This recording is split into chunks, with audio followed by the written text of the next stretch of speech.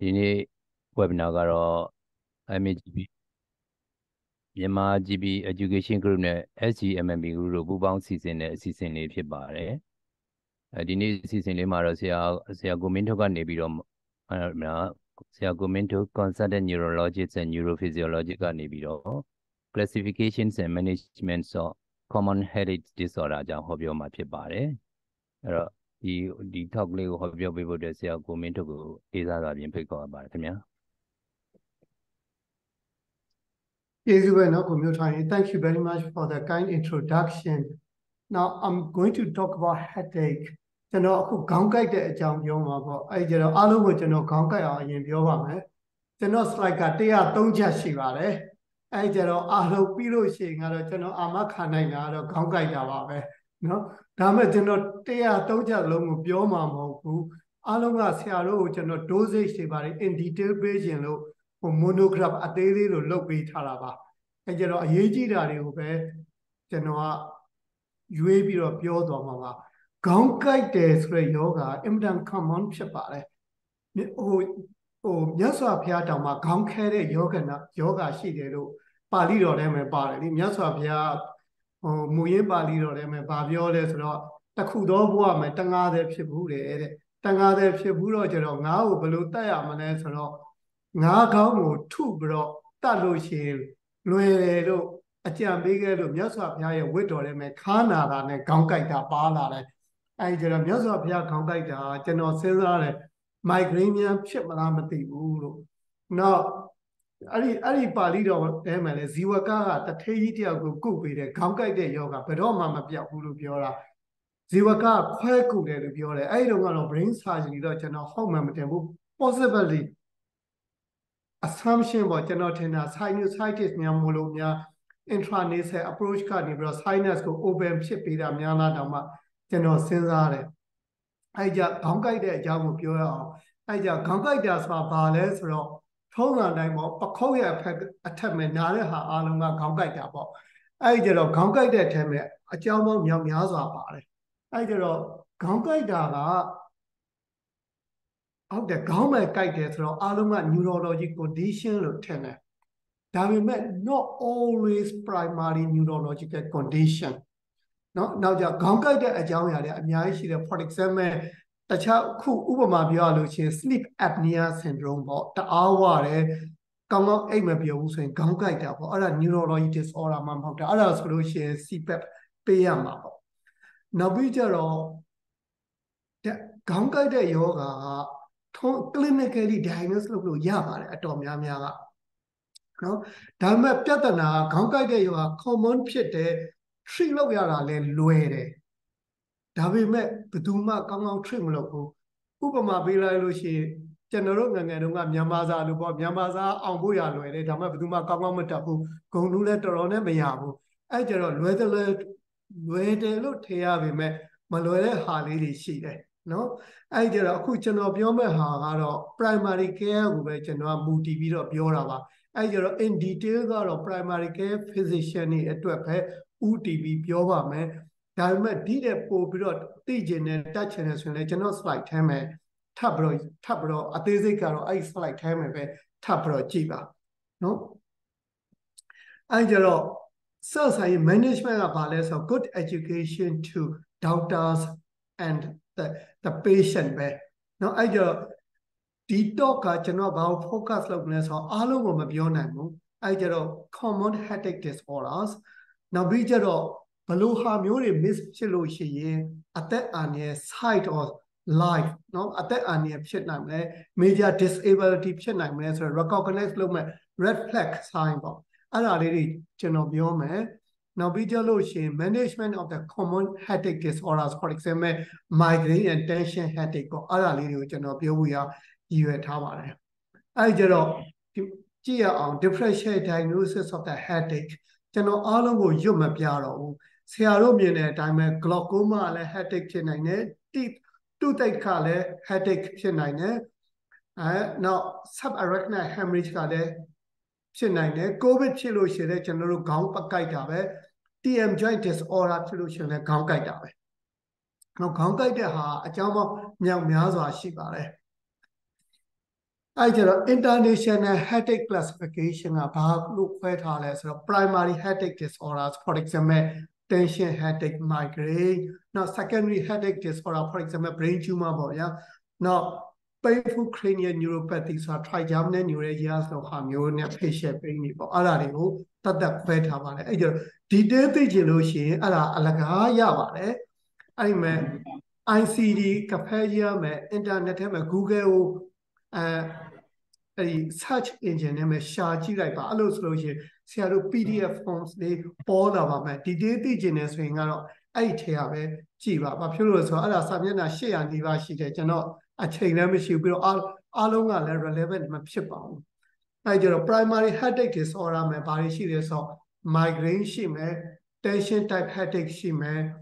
trigeminal and autonomic camphagias တွေရှိမယ် other primary headache disorder ဆိုဥပမာဖြစ် exercise induced headache ဖြစ်မယ်တချို့တလေ rare ဖြစ်တဲ့ headache ပေါ့လေ sexual headache ပေါ့ sexual activity နဲ့ headache ဖြစ်တဲ့ဟာတွေရှိမယ်အဲ့လိုမျိုး headache disorders တွေရှိပါတယ်အဲ့ဒါအားလုံးကို primary headache disorders လို့ကျွန်တော်တို့ကပြောပါတယ် primary headache ဆိုတော့ခုန idiopathic ပေါ့ဥပမာပေးရမယ်ဆိုလို့ရှိရင်ကတော့နော်အဲ့ကြတော့ secondary headaches ကဘာတွေရှိလဲဆိုတော့ head injury ရလို့ရှိရင်အဲ့မှာ head injury ရလို့ရှိရင် head injury နဲ့ brain injury ကကွာပါတယ်ဥပမာဖြစ်အဆင်မသင့်လို့ခေါင်းခိုင်ပြီးလို့ခေါင်းကိုဂရင်တိုင်နဲ့ဆောက်ပြီးလို့ဟိုအရက်ရှည်လို့ထုတ်နဲ့ခေါင်းနဲ့ပရင်းပေါင်းနဲ့ဆောက်မိတာမျိုးဆိုလို့ရှိရင်ဒါက head injury ပေါ့နော်ခေါင်းမဲ့ပြဲသွားတယ်ပေါက်သွားတယ်ဆိုလို့ရှိရင်အဲ့လောက်နဲ့ဆိုရင်ကိုတချို့တလေ headache ရပါတယ်brain injury ဆိုလို့ရှိရင်တော့ထုံးစံတောင် concussion ပေါ့ဥပမာဖြင့်ဘောလုံးကစားတယ်ဘောလုံးကစားလို့တယောက်နဲ့တယောက်ခေါင်းချင်းတိုက်မိတယ်ခွန့်နဲ့တိုက်ပြတ်သွားတယ်ပြီးလို့ရှိရင် daze ဖြစ်သွားတယ်နည်းနည်းပြီးလို့ရှိရင်ချက်ချင်းပြန်သတိရလာတယ်ဆိုရင်တော့ဒါ as a minor concussion ဖြစ်မှာပေါ့နော်ဒါလည်းပို့ဆိုလို့ရှိရင်ကတော့ road traffic accident လို့ဟာမျိုးတွေပေါ့နောက် cranial or cervical vascular disorder ဥပမာဖြစ် temporal arteritis လို့ဟာမျိုးပေါ့အသက်ကြီးတဲ့လူတွေမှာဖြစ်တဲ့မျက်လုံးကမ်းမယ်နောက် non-vascular intracranial disorder for example brain tumor တွေဖြစ်မယ် hydrocephalus တွေဖြစ်မယ် substance ယောက်ျားလေးတော့များများ hangover ရဘူးပါတယ်အဲ့ဒါဒီနေ့ညဟို ATV သွားတော့မယ်အပြတ်ခဲပြမယ်နောက်တစ်နေ့ကျရင်ခေါင်းမထူနိုင်ဘူးဆိုတာဒါ substance withdrawal ပေါ့နော် infection for example meningitis မှာမဟုတ်ဘူးကျွန်တော်တို့ဘာမဟုတ်တဲ့ဥပမာပြငှက်ဖျားဖြစ်လို့ရှိရင်လည်းခေါင်းကကိုက်တာပဲလေဟိုဖျား infection တစ်ခုခုဖြစ်လို့ရှိရင် pneumonia ရလို့ရှိရင်လည်း fever ရလို့ရှိရင်ခေါင်းကကိုက်တာပေါ့ဘာလို့ကိုက်တယ်ဆို inflammatory response ရှိတယ် inflammatory response ရှိတော့ဆရာတို့သိတဲ့အတိုင်း interleukins ထွက်မယ်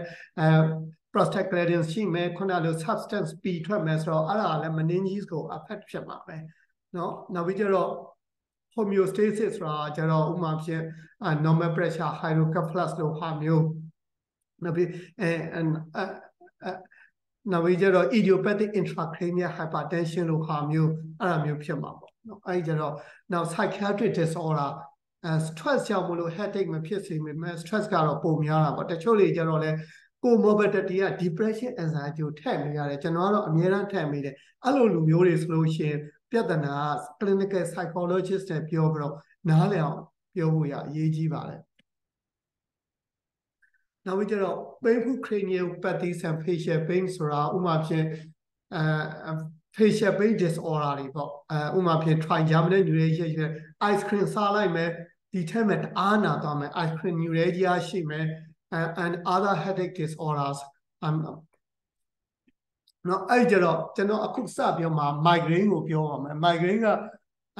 primary headache disorder ထဲမှာရှိပါတယ်အင်မတန် common ဖြစ်ပါတယ် across the world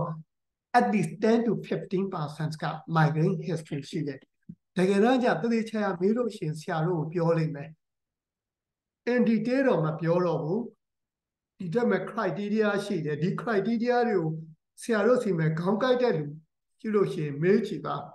unilateral ဖြစ်တယ်ဒါပေမဲ့အားလုံးက unilateral ဖြစ်တာမဟုတ်ဘူးညာလို့ပြတချို့ငယ်တဲ့သူတွေကြတော့bilateral ဖြစ်နိုင်တယ်တကောင်းလုံးဒါပေမဲ့ तू က tension headache တဲ့လူတာ pressure like ပုံ तू percentage သူတို့မျိုးဒုတ်နဲ့ကြိုက်တာမျိုးအဲ့လိုမျိုးဖြစ်တယ် moderate to severe intensity ဖြစ်တယ် နောက်ပြီးကြတော့သူက physical activity ဥမာဖြစ် gym သွားခြင်းနဲ့ဆို gym ကိုမသွားခြင်းဘူးနောက်ပြီးကြတော့ဥမာဖြစ်ဒီ gamers ဆိုလို့ရှိရင် game တောင်မဆော့ခြင်းဘူး migraine ဖြစ်တဲ့အချိန်ဆိုလို့ရှိရင်အဲ့လိုမျိုးဖြစ်တယ်နောက်ပြီးကြတော့အလင်း music ကိုစိတ်ဝင်စားတဲ့သူဆိုရင်လည်းကိုယ်အကြိုက်ဆုံး music ကိုဆရာတို့ကတော့မေးမှာပဲအတန်နားထောင်ရတာကြိုက်သလားမကြိုက်ဘူးလားဆိုတခါလေလူနာတွေကရပါတယ်နားထောင်လို့ရပါတယ်ဆိုကျွန်တော်ဆက်မိတယ်ဟုတ်ပြီမင်းကအတန်ကိုနားထောင်လို့ရပါတယ်ဆိုရင်မင်းအကြိုက်ဆုံး loud music ဆိုရင်မင်းအဲ့လိုတိုးတိုးဖွင့်ညင်လားကြဲကြဲဖွင့်ညင်သလားဆိုလို့ရှိရင်သူတို့ဖြေတယ်တကယ်တော့じゃမေးတဲ့အပေါ်မှာမူတည်တယ်ရှေ့နေနဲ့ဟိုတက်သိလို့ပေါ့ကိုမေးတဲ့အဖြေပေါ်မှာပဲလူနာကဖြေသွားမှာစစ်မေးမှရမယ်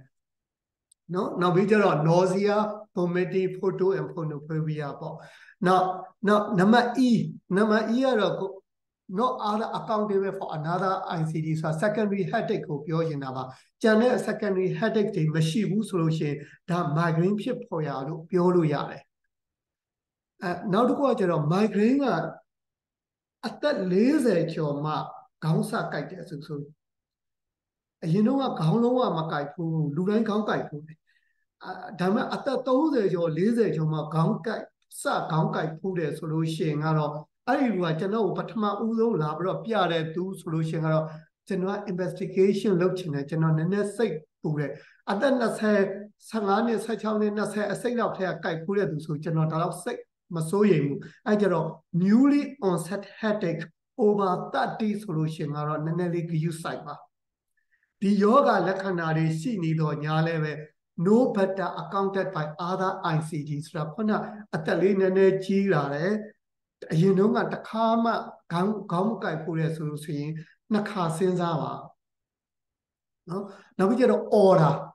order ဆိုတာကတော့ဗမာလိုတော့ကျွန်တော်မပြောရဘူး order ပေါ့ migraine ဆိုတော့ခေါင်းကိုက်တာတခုတည်းမရှိဘူး migraine ကိုလူတွေကခေါင်းကိုက်တာတခုတည်းလို့ထင်တာတကယ်တမ်းကျ migraine မှာတခြားယောဂလက္ခဏာတွေရှိတယ်ဥပမာဖြစ် migraine မှာခုနအန်ဂျင်နာတွေရှိမယ်မလှုပ်ချင်မစားချင်တာတွေရှိမယ်နိုးနေတာတွေရှိမယ်ဘာမှကိုစိတ်မပါတာတွေရှိမယ်ပြီးတော့မဲနေချင်တာတွေရှိမယ် concentration မလုပ်နိုင်ဘူးသူတို့ကတော့ brain fog လို့ခေါ်တာအာယုံကိုစိုက်လို့မရဘူးဆိုတဲ့ဟာမျိုးတွေရှိမယ်အဲ့ဒါတွေက migraine တွေပဲအဲ့ဒါတွေက non headache symptoms လို့ခေါ်တယ်ပြီးလို့ရှိရင် order အနေနဲ့ဘာ symptom ရှိဆိုတော့ visual ရှိမယ် sensory ရှိမယ် speech ရှိမယ် motor brainstem retina ပေါ့နော်အဲ့ကြ visual ဆိုလို့ရှိရင် visual field defect တွေပါလာတဲ့အဲ့ဒီကြတော့ဆရာတို့ကဘာနဲ့မှားတာလဲဆိုတော့ migraine visual field defect နဲ့ TIA ဘယ်လိုခွဲမလဲဆိုတော့ stroke ဆိုလို့ရှိရင်များသောအားဖြင့် negative loss of vision လာတယ် migraine ဆိုလို့ရှိရင် positive လာတဲ့ဥမာဖြစ်အလင်းရောင်တွေလျှက်စီးလက်တယ်လို့ light လောက်တာမျိုးခုန zigzag တော့ဟာမျိုးဘယ်လိုပြောမလို့တန်လျက်ကိုရေခင်းဆိုခုနအဲ့ဒါမျိုးတွေတွေ့တာက migraine ပဲတွေ့တတ်တယ်နောက်ပြီးကျတော့ normally not always migraine ပဲတွေ့ရတာ bilateral visual လူနာကတော့ပြောလိမ့်မယ်တစ်ဖက်တည်းအဲ့လိုဆိုရင်ကျွန်တော်မေးတယ်ဟုတ်ပြီတစ်ဖက်တည်းဆိုလို့ရှိရင်ခမရလက်တစ်ဖက်ချင်းအောက်ဆန်ဘူးလားဆိုရင်သူတို့မဆမ်းပါဘူးအဲ့ကြသူတို့ပြောတဲ့ဟာကိုစစ်မေးဖို့ရတော့အရေးကြီးတယ် sensory ဆိုလို့ရှိရင်သူတို့ကထုံတာပေါ့နောက် spatial language ဆိုတာပြီးတချို့တွေကျတော့စကားမပီတာမျိုးဖြစ်မယ်စကားမပီတာ dysarthria brainstem မှာ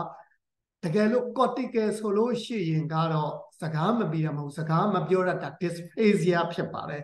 brainstem ဆိုလို့ရှိရင် vertigo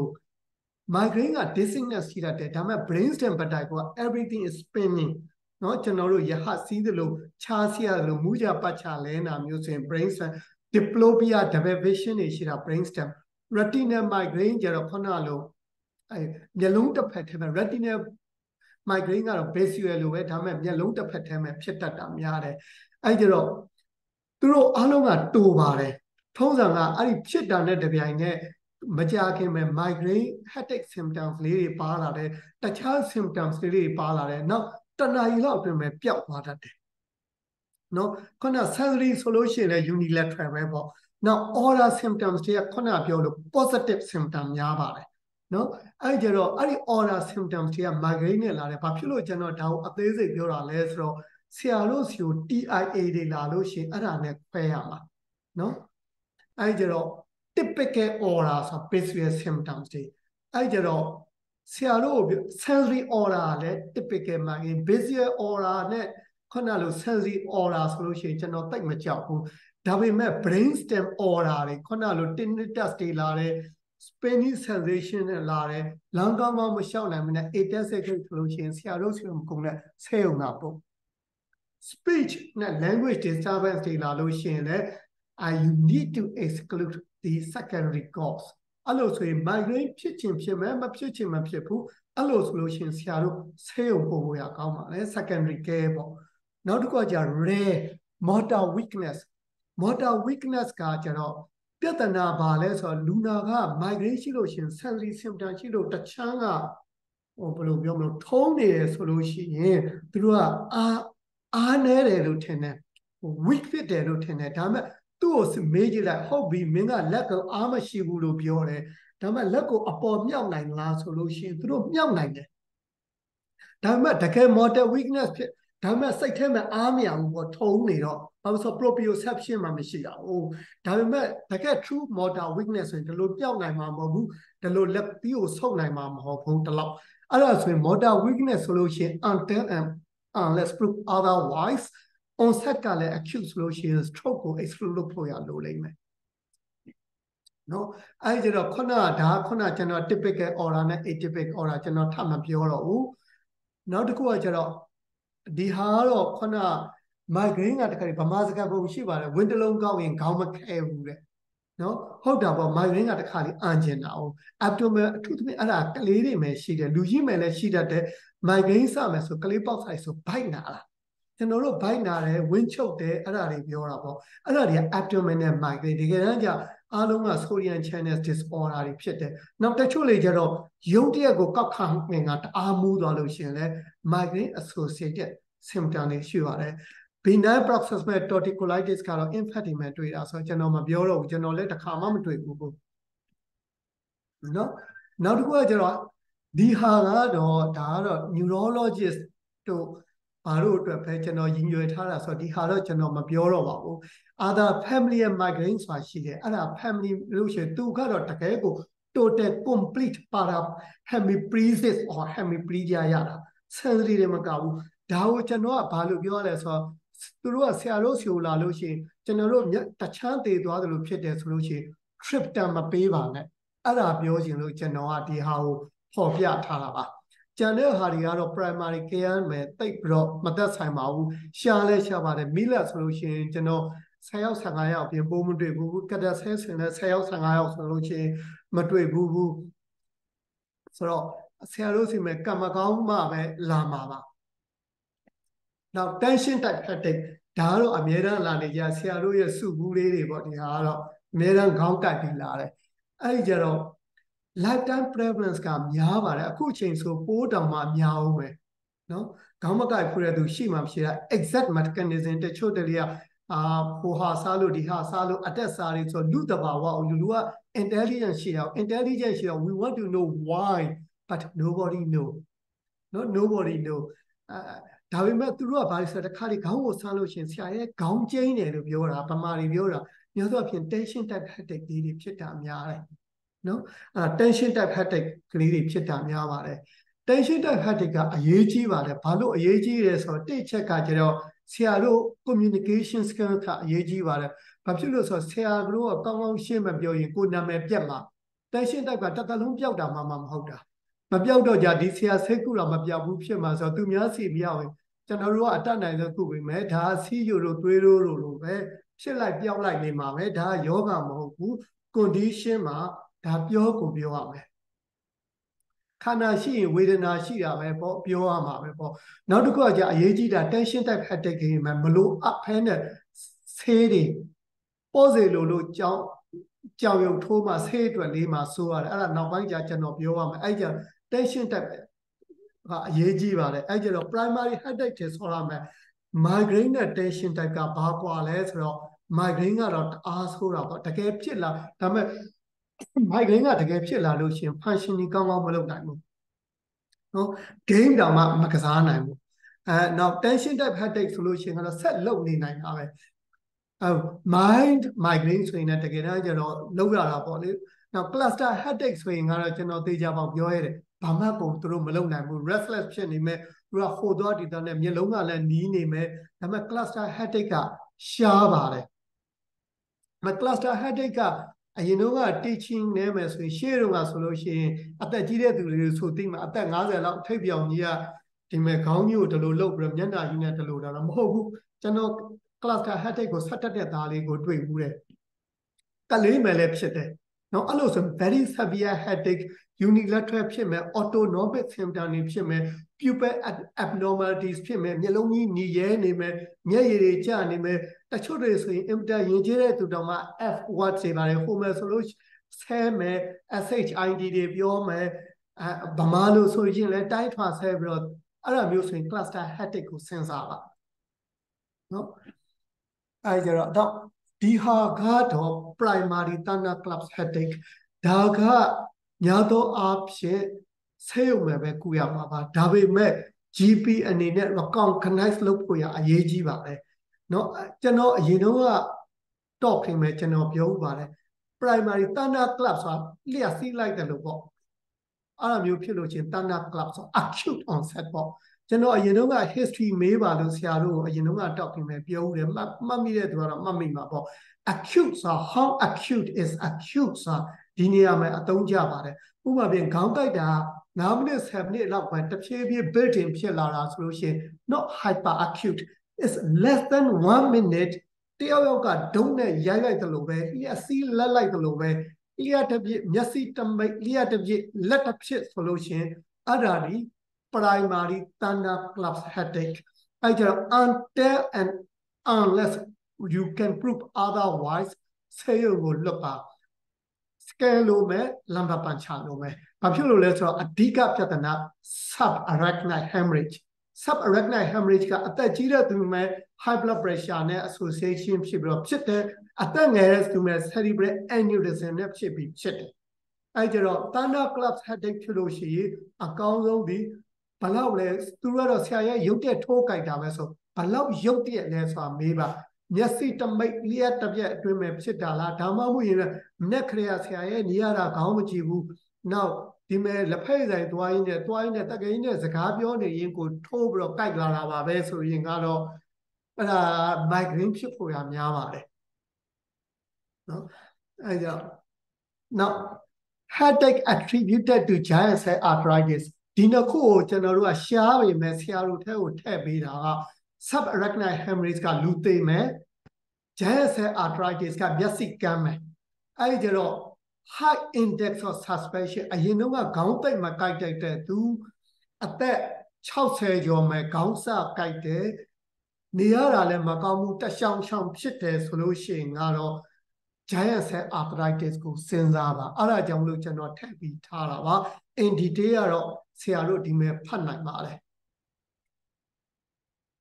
နော်နောက်ပြီးကြတော့ဒါကြောင့်မလို့ any persistent headache over 60 years ဆိုလို့ရှိရင်နောက်ပြီးကြတော့တချို့တွေကမျက်စိရုပ်တရက်ကွယ်သွားသလိုဖြစ်တယ် arthritis ကို diagnosis ကတခါလေ difficult ဖြစ်ပါတယ်နောက်ပြီးကြတော့ secondary care physician နေနဲ့တခါလေ biopsy လို့တယ်ဟာ biopsy က negative ပဲ negative biopsy never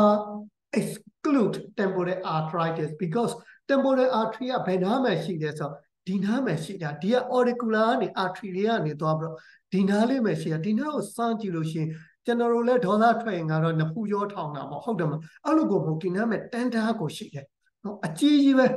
ဒါပေမဲ့သူကဒီတစ်ချောင်းလုံးကြီးရောင်ချင်မှရောင်တာဒီနားမှာရောင်ချင်မှရောင်မယ်ဒီနားမှာရောင်ချင်မှတခါလေသူကပတ်ချီလေးရောင်တာ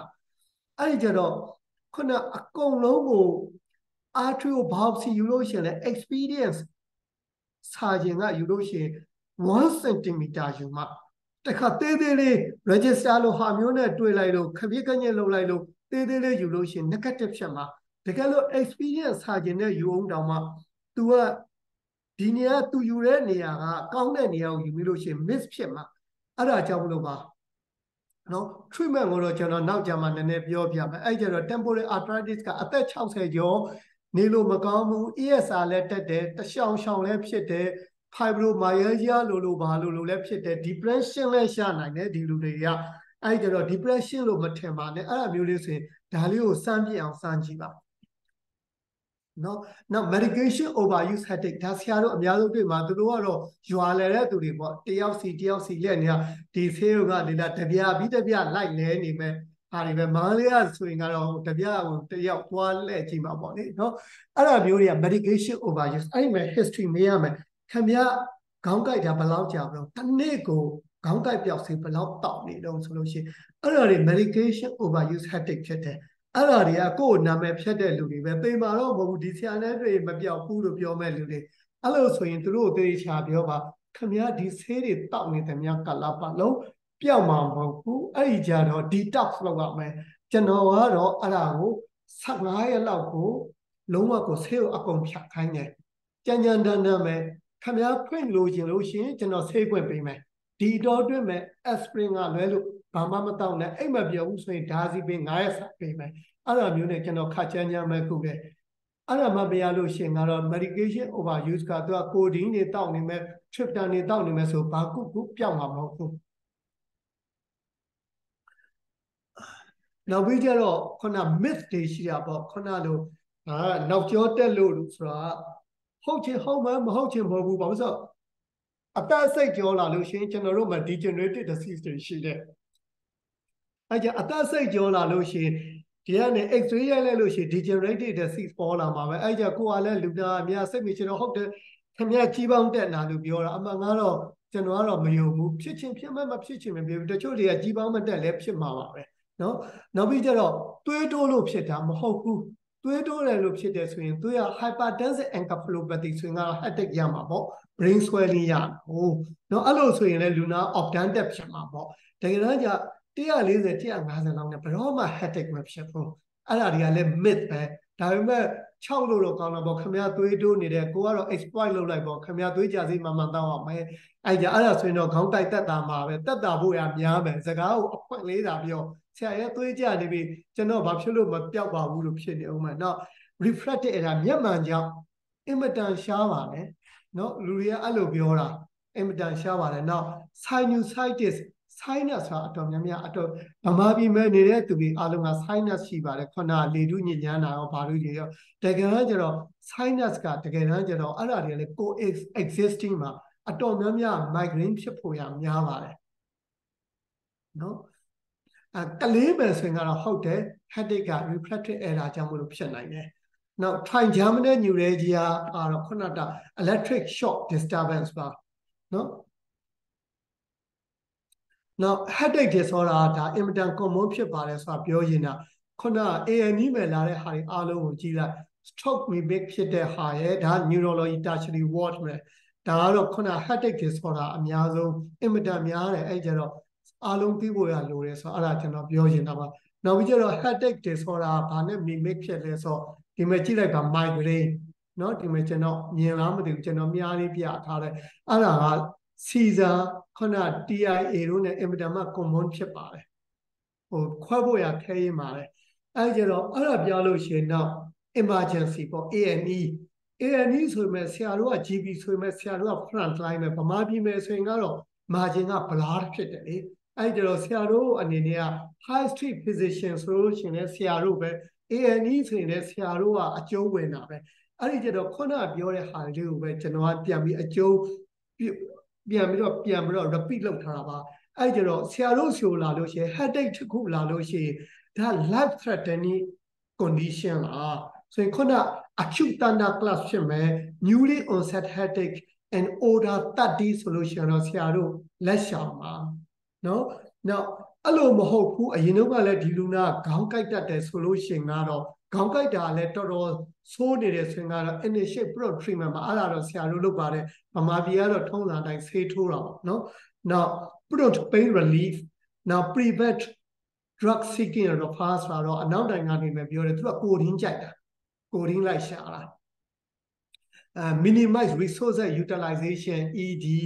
နောက် increase ED treatment and reduce ED use ဆိုတော့ health education ပဲပေါ့နော်အဲကြတော့ diagnosis approach ကဘာလဲဆိုတော့ဆရာတို့ history မေးလိုက်လို့ရှင်သိပါတယ်နော်အဲဒီ history အတော်များများမေးလို့ရှင်သိပါတယ်ခုန history မေးလို့ရှင် onset ကိုသိကြပါမေးပါနော်ဒါပေမဲ့ဘယ်လောက်ကြာပြီလဲဆိုတာမေးပါ အဲ့ဒါကြာလို့ရှိရင်အရင်တော့ကတွေကခဏခဏခေါင်းကိုက်တာပဲဆိုရင်တော့ဆရာတို့တော်တော်စိတ်အေးရပါတယ်နောက်ပြီးတော့ onset မယ်လေခုန acute onset လားရဲ့ age of onset ရဲ့အဲ့ဒါကိုသိကြပါမေးပါနော်နောက် physical examination cluster headache ဆိုရင်တော့ examination လုပ်မယ်ပေါ့blood pressure management ကတော့ကျွန်တော်တို့အားလုံးလုပ်တာပဲပေါ့နော် physical examination ကခုန secondary headache ထင်လို့ရှိရင်တော့သိကြပါလုပ်ပါဘာမှများများစားစရာမလိုပါဘူးလူနာငုတ်တုတ်ထိုင်နေတယ်ဆိုရင်ကားနဲ့ဆိုင် next step နဲ့သေးစားလိုက်မယ် temperature တိုင်းလိုက်မယ်ကားနဲ့ဆိုင်လေးတိုင်းလိုက်မယ် pupils ကိုကြည့်မယ်တန်တန်းနဲ့စားကြည့်မယ်နောက် diplopia ရှိလားစားကြည့်မယ်ဆိုအားလုံးကစက္ကန့်30အတွင်းပြီးပါတယ်နော်ဆရာတို့ခေါင်းထဲမှာ mental image ပဲလို့တာဘာလို့လဲဟုတ်ပြီမျက်လုံးလက်ကလေးကိုကြည့်လိုက်ပါနှစ်ခုမြင်သလားခေါင်းကိုကြိုက်ထားငါလက်ကိုကြည့်နော်ခေါင်းနဲ့မလိုက်နဲ့တော့မျက်လုံးနဲ့လိုက်ကြည့်တစ်ခုလားနှစ်ခုလားဟုတ်ပြီမေးစည်းနဲ့ဒါကိုထိပြပါဦးနာလားနာတယ်ဆိုရင်ဟုတ်ပြီအဲ့လိုဆိုရင်လက် SLR test ပေါ့လက်ဆွဲစည်းကိုအဲ့ရပါ green လောက်ပါအောင်ဆိုတစ်ခါစမ်းကြည့်လိုက်ပေါ့နောက် temperature တိုင်းကြည့်မယ်နောက် pupils ကိုကြည့်မယ် pupils က abnormal ဆိုလို့ရှိရင်လည်းကိုယ်တိုင်ကိုင်းကိုမကိုင်းနဲ့ cluster နဲ့ migraine မယ်လည်း pupillary abnormality ရှိနိုင်ပါတယ်ဒါပေမဲ့ကျွန်တော်သာ primary care physician ဆိုရင် risk မယူဘူး not worth it နော်ခုန Alexid Wani ဆက်ပါတော့ focal neurological deficit ပေါ့ ataxia တွေရှိမယ်ဘာရှိမယ်ဆိုရင်ကတော့လွတ်တာလွတ်လိုက်နောက် routine blood test အဲ့လိုမှမဟုတ်ဘူးကိုက temporal arthritis ထင်တယ်ဆိုလို့ရှိရင်ကတော့ ESR လေးပါလေးလုပ်လို့ရပါတယ်ဒါပေမဲ့ကောင်းတာကတော့အဲ့လိုမျိုးလူနာတွေက secondary care မှာပဲကောင်းပါတယ်ခုန neuro imaging လို့လာမယ် blood test လို့လာမယ်ဆိုလို့ရှိရင်ကတော့ဆေးရုံဆေးကန်းကိုပါmeningitis ထင်လာတယ်ဆိုလို့ရှိရင်ကတော့ဆရာတို့ meningitis guideline တွေရှိပါတယ် antibiotic ကို CSF ကိုစောင့်စရာမလိုပါဘူးဆရာတို့လူနာက penicillin အလားချင်းမဖြစ်ဘူးဆိုလို့ရှိရင်ထိုးပြီးတော့ဒါတခါလဲဆေးရုံကိုပို့လိုက်ပါအဲဒီကြတော့ structure တွေမှာဘာတွေရှိနေလဲဆိုတော့နောက်ကလာမဲ့ဟာတော့ repetition တွေများပါတယ်အဲဒီကြတော့ for the sake of the time ကျွန်တော်အသေးစိတ်မပြောတော့ပါဘူးဒါတွေအားလုံးကစဉ်းစားကြည့်လို့ရှိရင် subarachnoid hemorrhage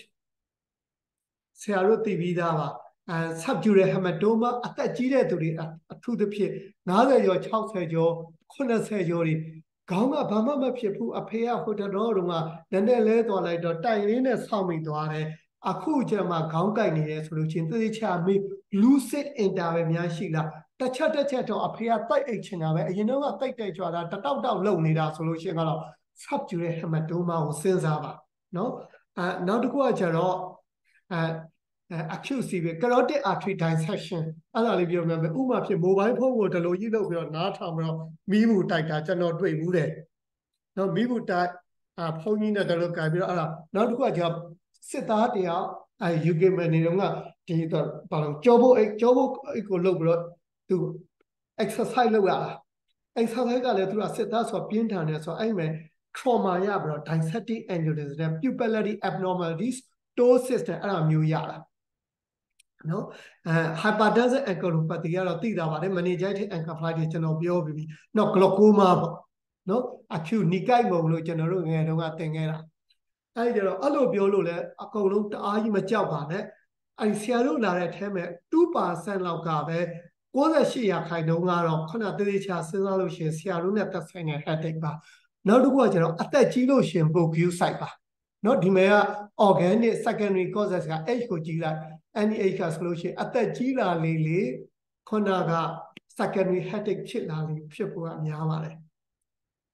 ဒါတွေလည်းကျွန်တော်မပြောတော့ဘူးခုနကျွန်တော်ပြောပြီးသားလို့ကျွန်တော် summarize လုပ်ထားတာပဲမေ့ရင်ပြန်ကြည့်ပါ Turner Club headache acute onset subarachnoid hemorrhage ကိုစဉ်းစားပါခုန motor weakness atypical aura ဆိုရင် TIA ကိုစဉ်းစားပါnewly onset headache ဆိုရင် subdural hematoma especially အသက်ကြီးတဲ့သူတွေပေါ့အဲ့ဒါကိုစဉ်းစားပါဆိုဒါတွေအလုံး new onset headache က older than 50ဆိုရင် temporal arthritis ဆိုဒါကျွန်တော်ပြောပြီးသမျှတွေကိုဆရာတို့အတွက်ကျွန်တော် summarize ပြန်ပြီးလုပ်ပေးထားတာပါเนาะဒါလည်းအတူတူပါပဲမေးရမယ့် history တွေ reflect တွေဟိုကျွန်တော်ပြန်ပြီးပြောထားတာပါเนาะဘာတွေလုပ်မလဲ imaging ဒါတွေလည်းကျွန်တော်မပြောတော့ဘူးဘာဖြစ်လို့ဆိုတော့ဒါတွေက not very applicable secondary care system ဆိုရင်တော့ဒါလေးပေါ့ MRV ကိုဘယ်လိုခါမျိုးလဲဆိုဥပမာဖြစ်oral contraceptive တွေတောက်နေတယ် and now akuma peripartum period me phite dama mo le 2 ပတ် 3 ပတ်အရင်ကလွန်ခဲ့တဲ့ 2 ပတ် 3 ပတ်က COVID ဖြစ်ထားတယ်ဒါမှမဟုတ် patient က nephrotic syndrome ရှိရဲဆိုလို့ရှိရင် cerebral venous sinus thrombosis ကိုစဉ်းစားပါနော်နောက်ပြီးကြတော့ခုနဟာ repeat လုပ်တာပါပဲဒါတွေကတော့ secondary care physician အတွက်ကျွန်တော်ရည်ရွယ်ထားတာဆိုတော့ကျွန်တော် in detail မပြောတော့ပါဘူးသိချင်ပြန်ဖတ်လို့ရပါတယ်အဲတော့ standard club headache ဆို for example family history of the aneurysm polycystic kidney ပေါ့ဗျာနောက်ခုနလို neck pain and trauma ဆို neck injury ဒါ risk factor တွေပြောပြီးသားပါနော်နောက်ဘလို့ကုမလဲဆိုတော့ပုံတွေကားကြမရှိဘူးတအားနာတယ်ဆိုရင်ဆေးပြင်းပြင်းသုံးမယ်လေတိတ်မကြိုက်ဘူးဆိုရင်ကတော့ဆေးပြင်းပြင်းမသုံးဘူးပေါ့နော်အဲ့ကြတော့ဘယ်ဆေးတွေသုံးမလဲအဲ့ကြ headache လာလို့ရှိရင်ဆရာတို့ရှိုလာတဲ့ကိုကတော်တော်နာမလာမှာပေါ့အဲ့လိုဆိုရင်အရေးကြီးတာ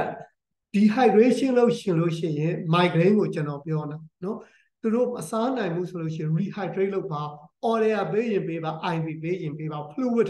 replacement လိုပါတယ်နောက်ပြီးကျတော့အာနိဖြစ်စေမအာနိဖြစ်စေ promethazine တို့ metoclopramide နဲ့ကျွန်တော်ကတော့ paracetamol IV injection ပေးပါတယ်အားခေါင်းကိုက်တဲ့သူဆိုအဲ့ဒါဆိုရင်တော်တော်တက်တာသွားတယ်ဒါပေမဲ့ပြဿနာကပြန်လာလို့ရှိရင်အစရကမေးတော့မှတခါတည်းထူတာနဲ့တက်တာချိန်မှတက်တာမှနော်ဆိုပြီးစကားခံထားလိုက်ဆရာစီလာလို့ရှိရင်လောက်တယ်နောက်တစ်နေ့ပြန်ကြိုက်တာပဲဆိုလူနာတော့ကြ complaint ပြန်တက်လိုက်မယ်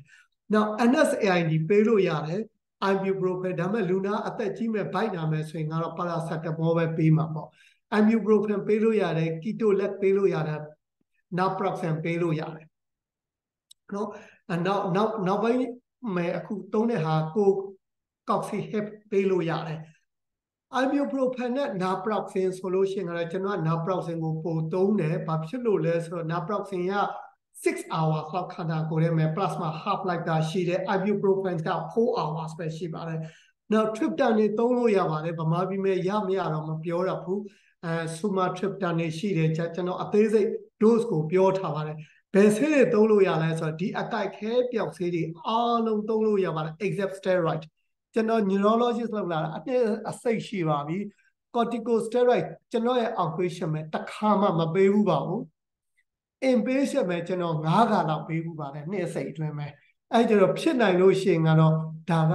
ဝေးကရှောင်တာကောင်းပါပဲနော်အဲ့ကျတော့ဒါပေမဲ့အားလုံးပေးတဲ့ဒါ fluid rehydration either orally or intravenously ပေးပါဘာလို့ဆိုတော့ dehydration က headache ကြပါတယ်နောက်ပြီးကြတော့အကိုက်ခဲပျောက်ဆေးတွေမကဘူးခုန promethazine metoclopramide ပေးပါဒါပေမဲ့သူတို့က extra primitive side effect တွေဝင်တတ်တယ်ဆိုတော့ Parkinson disease ရှိတယ်ဆိုရင်တော့ group side ပေါ့အဲ့လိုဆိုရင် antidote ကဘာလဲဆိုတော့ကျွန်တော်တို့က Dramamine ပေးတယ်နော်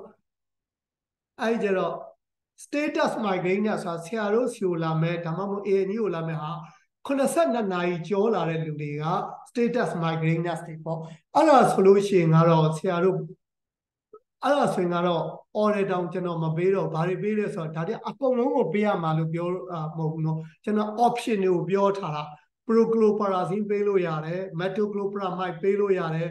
normal saline ကျွန်တော်ပေးတယ် antidopagic metoclopramide ကအန်တတာယုံနဲ့မကဘူးသူက anti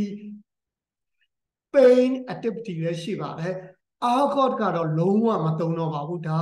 ခေတ်နောက်ကျနေတဲ့ဟာမလို့ဒါ just for the purpose argot ကဘယ်တော့မှမသုံးပါဘူး acetaminophen က paracetamol ပေါ့ magnesium တချို့တွေသုံးတယ် evidence က small ဖြစ်ပါတယ် steroid ကတော့ကျွန်တော်ပြောဖို့တဲ့အတိုင်းပဲကျွန်တော်တစ်ခါမှမသုံးပါဘူးဒီဟာတော့ဗမာပြည်မှာတော့ရမှာမဟုတ် Bayati ဆိုတာကဒေါ်လာ2000 3000လောက်ရှိတယ်တစ်ခါသုံးလို့ရှိရင် IV ပေးလို့ရတယ် complication of migraine ကရှားပါတယ်ဒါပေမဲ့ complication က stroke ရတတ်တယ်ကျွန်တော်2ယောက်3ယောက်တွေ့ဦးတယ်အဲ့ကြတော့ order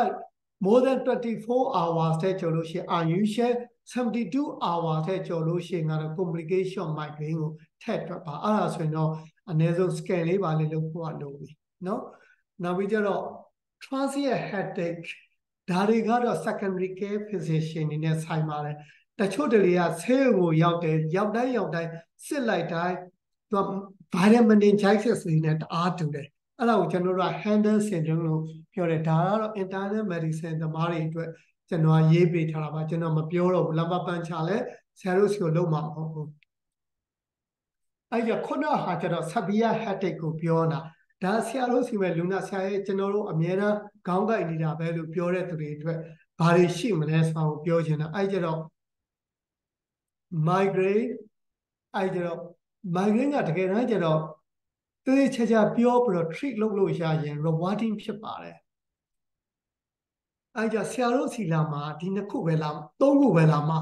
migraine လာမယ် tension type headache လာမယ် medication overuse headache လာမယ်နော်အဲ့ဒီကြတော့ when to suspect migraine diagnosis of migraine ဆိုတာနောက်ပြီးကြတော့အဓိက education မှာနော် acute treatment ကခုနကျွန်တော်ပြောပြပါပြီခဏနေရင်ကျွန်တော် preventive treatment ပြောရမယ်နောက်ပြီးကြတော့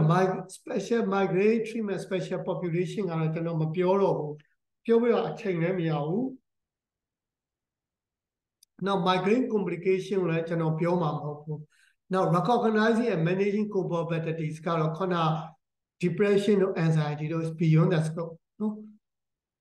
အဲ့ကြတော့ good treatment ကစချင်း communication နဲ့စပါတယ်အတိက patient expectation ပဲကျွန်တော်ပြောတာဟုတ်ပြီခင်ဗျားဖြစ်တဲ့ဟာ migraine ဒီယောဂါကျွန်တော်ကတော့မပြောက်ကြောင်းပဲအာမခံတယ်ဒါပေမဲ့မပြောက်ကြောင်းဆိုမှကျွန်တော်ခင်ဗျားကိုကုပေးနိုင်တယ်တတ်တာအောင်လုပ်ပေးနိုင်တယ်နောက်ပြီးကြတော့သူ့ကိုပြောမှာဘာဖြစ်လို့လဲဆိုတော့ပျောက်အောင်ကုပေးလို့ရှင်ဒါညာတာပဲကျွန်တော် migraine ကပျောက်အောင်ကုပေးနိုင်လို့ရှင်ကျွန်တော် million တောင်ဖြစ်မှာမဟုတ်ဘူး billion တောင်ဖြစ်နေမှာနော်အဲ့ကြသူတို့ expectation ဒီဆေးတွေတောက်လို့ရှင်တတ်တာမယ်ဒါပေမဲ့ဒီဆေးတွေမဲ့ side effect ရှိတယ်အဲ့ကြတော့ဘယ်လိုခါမျိုးမဲ့တောက်မယ်ဘယ်လိုခါမျိုးမဲ့မတောက်တယ်မို့ဆိုတော့တခါတည်းရှင်းပြမယ်ဒါမှလည်းလူနာကိုယ့်စီကိုမြဲမှာနော်နောက်တစ်ခုကျ acute treatment ဘာတွေရှိလဲဆိုတော့ဆရာတို့ကိုကျွန်တော်စရင်းပေးထားပါတယ် dose တွေလည်းပါတယ် side effect တွေလည်းပါတယ်အဲ့ကြကျွန်တော်အသေးစိတ်မပြောဘူးနော် argot ကိုတော့ကျွန်တော်မသုံးဘူးနောက် gpen တို့ distance တို့ဆိုတာကျွန်တော်အသေးစိတ်နောက်ပိုင်းမှာကျွန်တော် reference ပေးထားပါတယ်ကျွန်တော်မပြောတော့ဘူးနော်ဘယ်လိုခါမျိုးမဲ့ဒီဆေးတွေသုံးလဲအဲ့ကြတော့ evidence ကိုကျွန်တော်ပြောမယ်အခုခေတ်က evidence base ပြောတာဟို triptans တွေသုံးမယ် evidence ကကောင်းပါတယ် level of evidence သုံးလို့ရတယ် acetaminophen NSAID ibuprofen evidence သုံးတယ် anti-emetics moderate ဒါ metoclopramide အဲ့ရဒါကိုကြည့်ချင်းအားဖြင့် level of the recommendation ဆိုတာဒါကျွန်တော်ရဲ့ recommendation မဟုတ်ပါဘူးဒီ recommendation ကိုကြည့်ပြီးမှဆရာတို့ကြိုက်တဲ့ဆေးကိုရွေးလို့ရပါတယ် argot ကတော့လုံးဝမသုံးပါနဲ့တော့ကြာဆရာတို့ဆေးကန်းထဲမှာ myocardial infarction တို့ stroke တို့ရသွားလိမ့်မယ် opiate ကျွန်တော်မသုံးပါဘူးအဲ့ကြတော့ establish efficacy ဆိုတာလဲဒါတွေကိုပဲပြောထားတာပါပဲအဲ့ကြတော့အဲ့ကြဘလို့သုံးမလဲဘလို့သုံးမလဲဆိုတော့ first line second line third line တွေရှိတယ်ဒါပေမဲ့အဲ့ဒါ first line ဆိုတာက step by step ကိုပြောတာဆရာဆိုလာတဲ့လူနာ third line ဖြစ်ချင်ဖြစ်နေမယ်ဥပမာဖြင့်ဆရာရဲ့ကျွန်တော်ဟိုနာဖះကြီးနာ GPO သွားပြထားတာဆေးတွေကတော့စုံတာပဲမပြောက်ဘူးဆရာကဒီဆေးပေးမှာပဲလို့ပြောခါရလိမ့်မယ်ကိုယ်စီလာလို့ရှင် drug history ကိုသိချာမေးပါအဲ့ဒီဖះကြီးနာဆရာက NSAID anti-emetics တွေပေးထားတယ်ဆိုလို့ရှိရင်ဆရာက triptan ကိုပဲ jump လုပ်လိုက်တော့မှာပေါ့ကိုယ်စီလာတိုင်း first line မဟုတ်ဘူးเนาะ confuse ဖြစ်မှာဆိုလို့အဲ့ကြ drug history ကိုမေးပါเนาะကျွန်တော်ကဆူတို့မန်းလေးသားမို့လို့ကျွန်တော်ကတော့ဖះကြီးတို့တပြနှစ်ပြတို့ပြောတာရန်ကုန်ဆိုလို့ရှိရင်ကတော့ဟိုတာမွေရဆရာဝန်တို့ဗဟိုစီရဆရာဝန်တို့အဲ့ဒါတွေပြောမှာပေါ့နော်နောက်ပြီးတော့ second line ကဘာလဲဆိုတော့ triptan မှာအဲ့ချိန်မှာအဆင့်ကျော်လို့ရပါတယ်ဥပမာပြ blood pressure ကုတဲ့ခါမှာဆရာတို့လည်းသိတာပဲတချို့လေကို amlodipine နဲ့စမယ်တချို့လေဆို ACI စမှာပဲနော် everything is not written on the stone ဟုတ်တယ် first line second line ဆိုတာဆရာတို့ခေါင်းထဲမှာဟိုနာပြည်စုပ်ကိုအမြောင်းနဲ့မချိန်စေခြင်းလို့ကျွန်တော်ပြောထားတာမကုရဘူးလို့ပြောတာမဟုတ်ဘူးနော်အဲ့ကြတော့သုံးတဲ့အခါမှာဆရာတို့ဆိုရောက်တဲ့အခါမှာ step 1ကတော့ use ဆော်လို့ရေးပဲဖြစ်နိုင်လို့ရှိရင်ခေါင်းကလူနာကိုက်နေပြီဆိုလို့ရှိရင်ကတော့ တောက်ဆေးဆိုလို့ရှိရင်ဒါ gastric stasis နဲ့တော်တော် absorption ကောင်းမှာမဟုတ်ဘူးအဲ့လိုမျိုးဆို intranasal တို့ injection တို့ပေးလိုက်တယ်အဲ့ဒါကိုကျွန်တော်ပြောချင်တာနောက် adequate dosage ကိုပေးပါ ibu aspirin ကျွန်တော်ပေးမယ်ဆိုရင်900 mg ထိပေးပါတယ်တစ်လုံးနဲ့ဘယ်တော့မှမပေးဘူးเนาะနောက် rectal population တွေရှိတယ်နောက်ဒီမဲ့ NSAID ဒီဟာ dosage ကိုကျွန်တော်ပြောထားပါတယ် side effect တွေကိုပြောထားပါတယ်เนาะနောက် triptans အဲ့ကြ triptan တွေသုံးမယ်ဆိုလို့ရှိရင်လည်း side effect ပြောပါတယ်ဒါပေမဲ့ triptan ကရင်ကျက်တတ်တယ်နောက် best history of the coronary artery disease တို့ stroke ရှိဘူးတဲ့သူတွေဆိုကျွန်တော်တို့မသုံးချင်ဘူးနောက်တစ်ခုကကျတော့ triptan က65 to 70% of the luna မှာပဲ effective ဖြစ်ပါတယ်အဲ့ဒီကျတော့ဆရာတို့ကပြောမှာ triptan က response မဖြစ်တိုင်းဒီဟာဒီ migraine မဟုတ်ဘူးလို့ပြောလို့မရဘူး35% က response ဖြစ်မှာမဟုတ်ဘူးတစ်ချက်ကနောက်တစ်ခုကကျတော့တချို့လူနာကဒီ triptan ကို response မဖြစ်ပေမဲ့တခြား triptan ကို response ဖြစ်မှာနော်အဲ့ကျတော့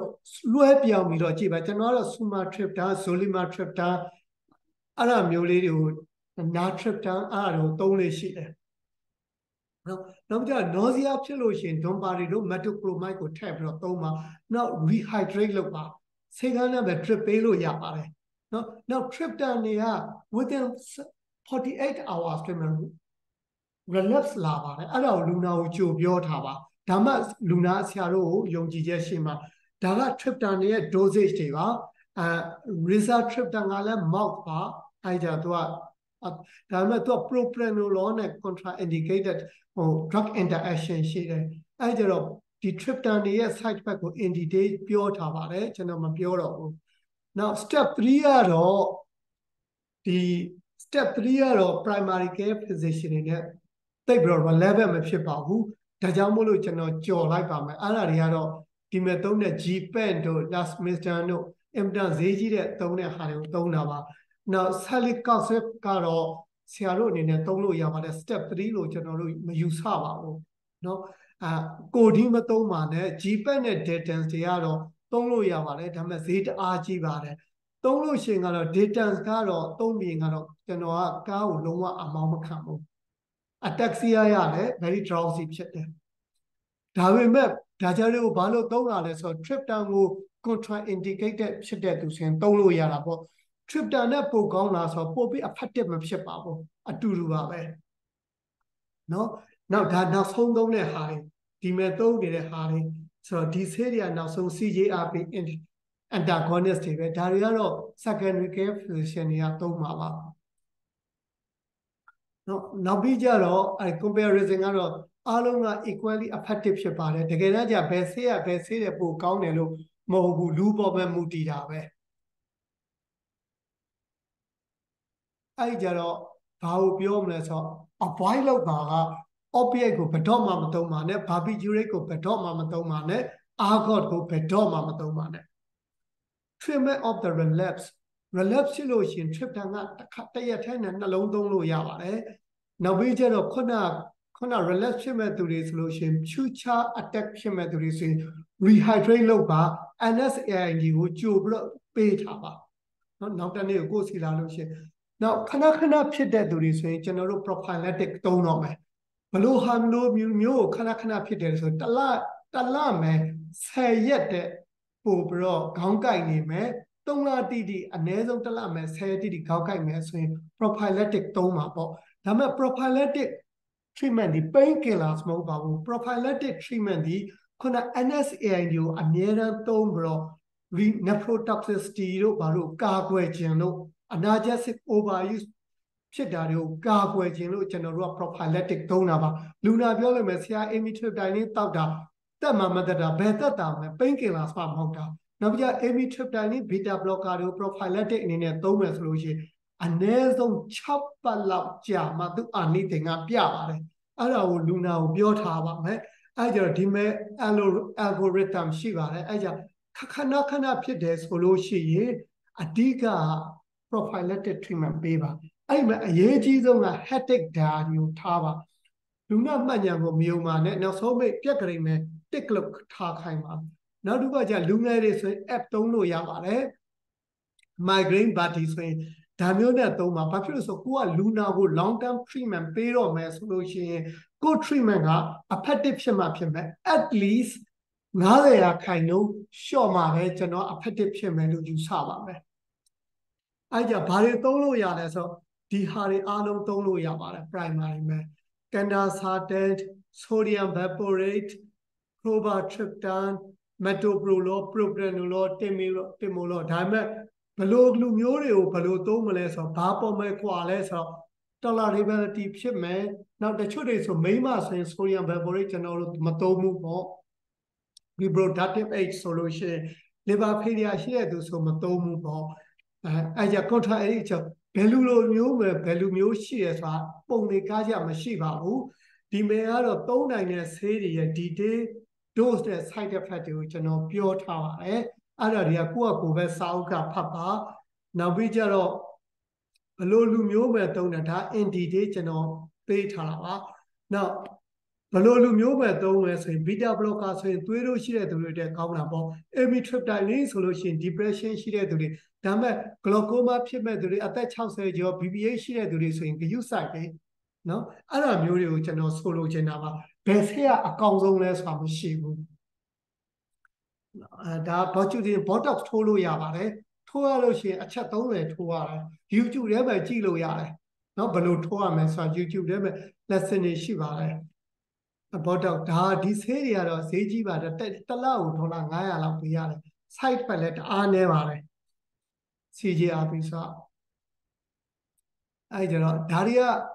ဈေးလဲကြီးတယ်ကောင်းလဲကောင်းတယ်ဒါပေမဲ့ဗမာပြည်မှာဆိုရင်တော့အသုံးမတည့်ဘူးထင်ပါတယ် side effect အင်မတန်နည်းပါတယ်ဒါပေမဲ့ auto immune disease ရှိတဲ့သူတွေဆိုရင်ကတော့ view site ပါပြီးဆို CGRP ဆိုမနှင်းကြီးစဲတင်ရှိတာမဟုတ်တကောလုံးပဲရှိပါတယ် CGRP receptor ဆိုတာနော်ဒါ non medical treatment non medical treatment တွေက diet တွေပြောပါတယ်ကျွန်တော်ကတော့ပြောတယ်ကိုယ့်ဟာကိုယ်မတည်ဘူးထင်ရှောင်ပေါ့လူနာနဲ့ညင်းမနေဘူးညင်းနေလို့ရှိရင်လည်းသူတို့ကိုယ်စကားနားထောင်မှနားထောင်မှကိုယ့်ကိုယ်မတည်ဘူးထင်မလုံးနဲ့ပေါ့ဗျာမတည့်တာဆိုတော့မရှိပါဘူးဒါပေမဲ့ sleep deprivation dehydration alcohol ဒါတွေအားလုံးကတော့ headache ကိုဖြစ်တာပါပဲနော်နောက် cognitive behavioral therapy လို့ပါတယ် physiotherapy limited values နောက်ပြီးကျတော့ aerobic exercise limited values acupuncture 50-50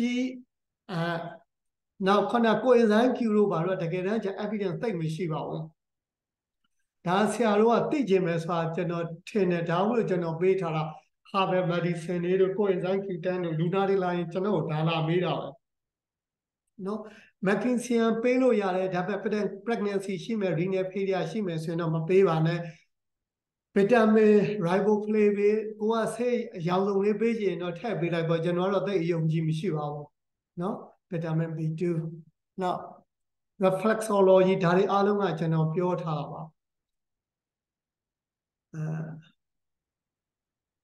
HRT ဒါကိုတော့ကျွန်တော်ပြောနေ migraine နဲ့ aura ရှိတဲ့သူဆိုလို့ရှိရင် combination HRT ဘယ်တော့မှမပေးပါနဲ့ migraine plus aura ရှိလို့ရှိရင် combination HR မပေးပါနဲ့ mini pills ပေါ့ mini pills ပဲပေးပါနောက်ပြီးကျတော့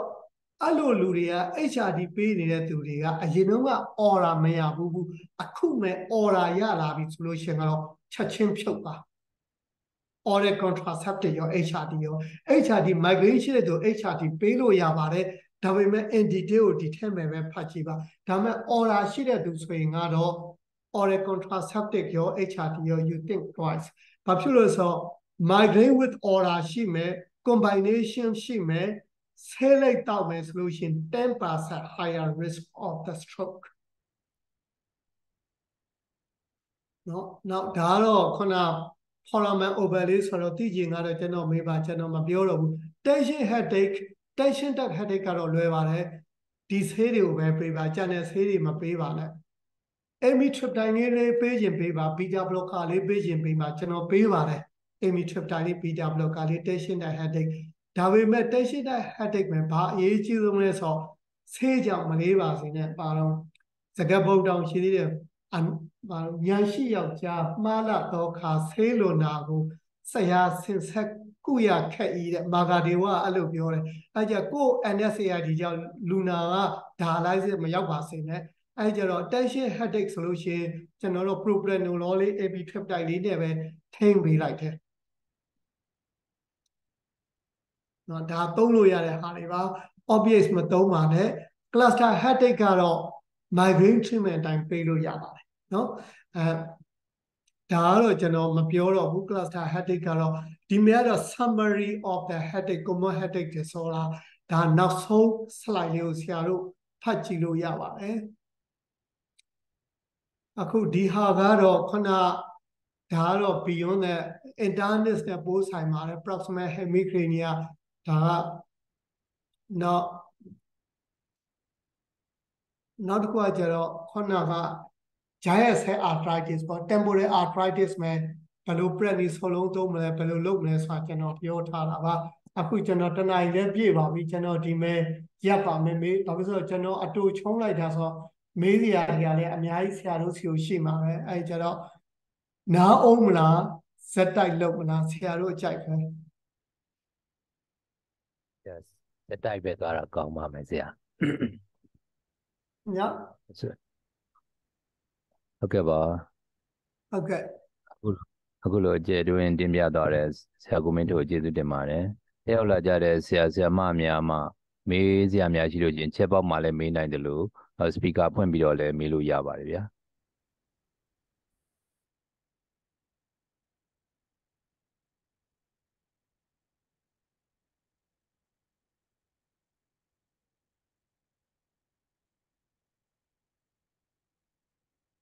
ဒီမဲ့ဒေါက်တာမြင့်ဦးစာကျွန်တော်တွေ့တယ်အဲ့ဒါဆရာကြီးပြီးဆရာလားဆရာစာတွေတအားရေးတယ်မှတ်တယ်ကျွန်မအပြည့်မတွေ့ဘူးလို့ကျွန်တော်လမ်းပြီးတော့ပုံဓာတ်ပုံနဲ့မှတွေ့လိုက်လို့ဒီမဲ့လမ်းပြီးတော့နှုတ်ဆက်လိုက်တာမဟုတ်ပါဘူးဆရာအဲ့ဒါရန်ကုန်က GB မြင့်ဦးပါဟုတ်ကဲ့အဲ့ဆရာမြင့်ဦးတော့မရှိတော့ဘူးဆရာဟုတ်ကဲ့ဟုတ်ကဲ့မေးရများတော့မတိုင်းများဟင်းဟောသွားတယ်ထင်May I ask the acupuncture rules for migraines in UK တဲ့ဆရာကြီးအဲ့ဒါတကယ်တော့ကျွန်တော်လူနာမဲ့90ရာခိုင်နှုန်းက affective ဖြစ်တယ်လို့ပြောတယ်90ရာခိုင်နှုန်းက affective မဖြစ်ဘူးလို့ပြောတယ် study မဲ့လည်းအဲ့ဒါကျွန်တော်အတွေ့အကြုံနဲ့ study တွေကဟာတွေကလည်းကြိုက်တယ်နောက်တစ်ခုက acupuncture ကလည်းတကယ်တမ်းကျလုပ်တတ်တဲ့ professional ဆိုရင်ကတော့ affective ဖြစ်တဲ့လောက်ဖြစ်တယ်ဒါပေမဲ့ပြဿနာက तू ကဒီ3လတစ်ခါပြန်လုပ်ရတာအဲ့ကျတော့ acupuncture တစ်ခါလုပ်တာနဲ့ပျောက်မသွားဘူးအဲ့ကျတော့ तू 3လတစ်ခါပြန်လုပ်ရပေါ့ပျောက်တဲ့သူပျောက်ပါတယ်မပျောက်တဲ့သူမပျောက်ဘူးပဲဖြေရမှာပေါ့နော်ဟုတ်ကဲ့ပါဆရာ